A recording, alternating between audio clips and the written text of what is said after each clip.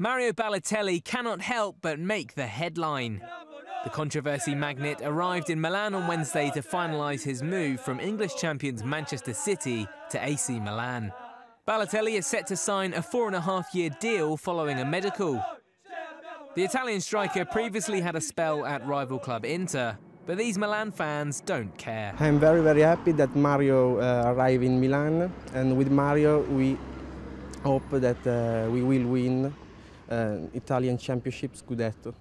Balotelli is a great player. Mario at Milan is a dream come true. A late change of airport and arrival time meant these loyal fans weren't rewarded with a glimpse of their new signing. Chances are they'll be seeing plenty of Balotelli's antics on and off the field in the national papers.